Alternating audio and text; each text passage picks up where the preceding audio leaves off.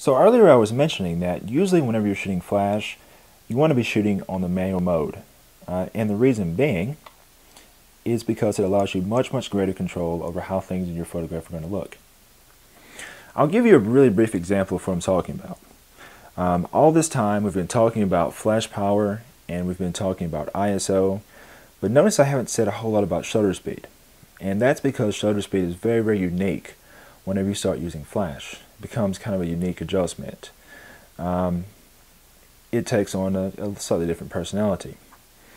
Basically, whenever you're shooting with flash, your shutter speed is not going to change how bright your flash is going to appear in your exposure. It's just going to change how bright your available light is. Now, before we get over into changing those settings, I'm going to talk a little bit about flash sync speed real fast. Whenever you're shooting with the flash, you do have something called a maximum sync speed, and that is the fastest shutter speed that you can use with your flash. On different cameras it's going to vary. On this D700 it happens to be 1/250th of a second. But on this flash I have something called high speed sync enabled, which actually allows me to shoot with flash at even faster shutter speeds.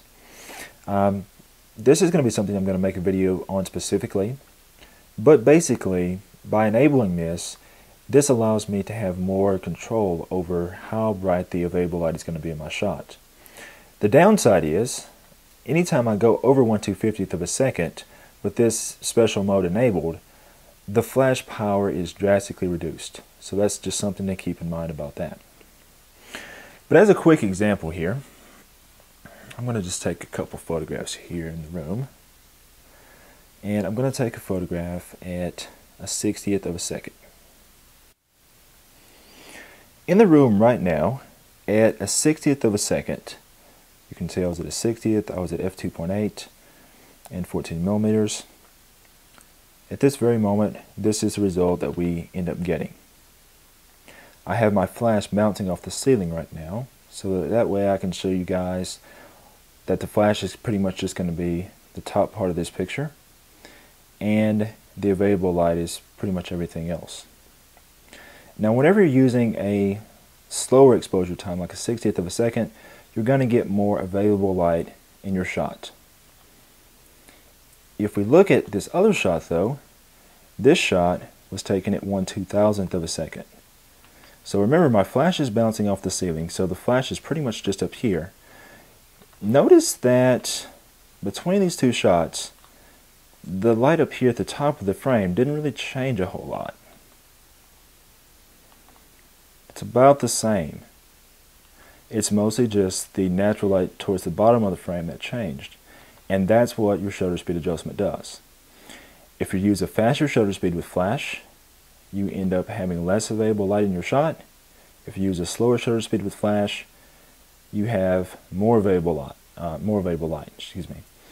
And that's basically why you want to shoot in manual, because you're able to really control how much available light you have in your shot versus how much flash you have in your shot.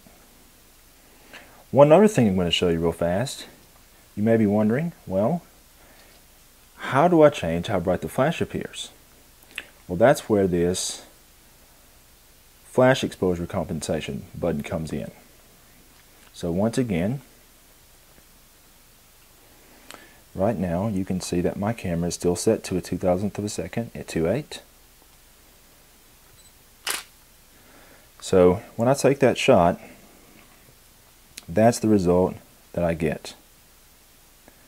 We're not getting any available light here at the bottom of the frame. We're just getting the natural light, we're just getting the flash light at the top here.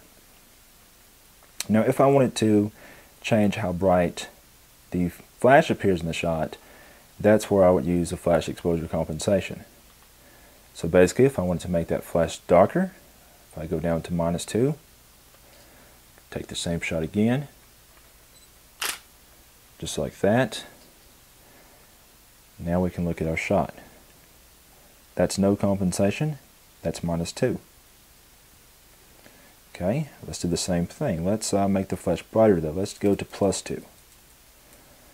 Okay, so +2. There it is. And there you have it. much brighter flash.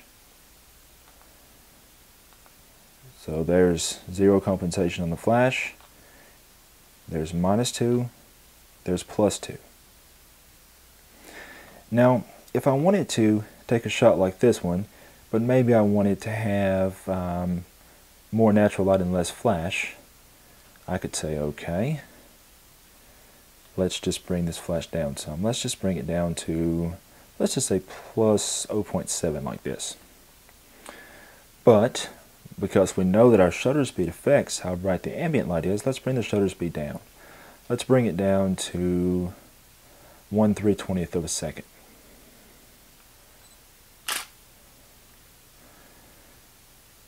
And there's our shot there. Similar results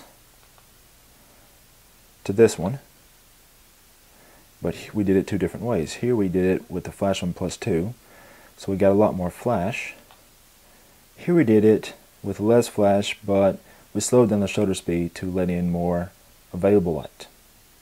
So yeah, that's basically the premise of all this.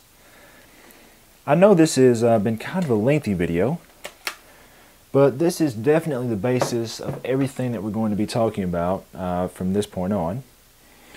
Flash is definitely, as I mentioned before, it's definitely going to be a very broad topic. This is something that we're going to continue to build on from here.